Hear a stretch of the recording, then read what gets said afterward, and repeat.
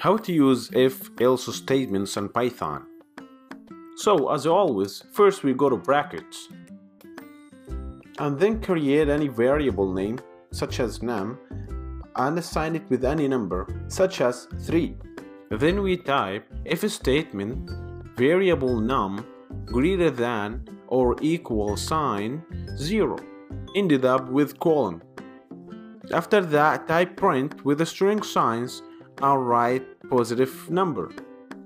So now type the else statement followed with the colon in the end.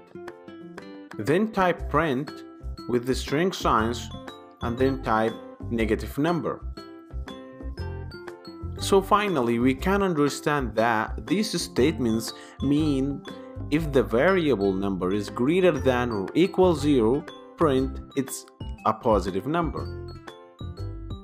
Anything else, print for me it's a negative number. So this is just an example for if statements. Then don't forget to save your work. So right now let's try if it works on terminal.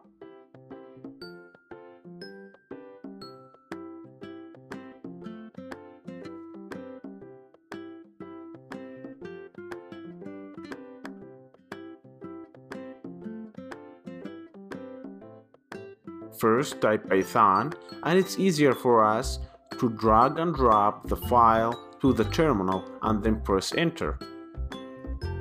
As you can see here, it works well and printed positive number. Anyways, thanks for watching.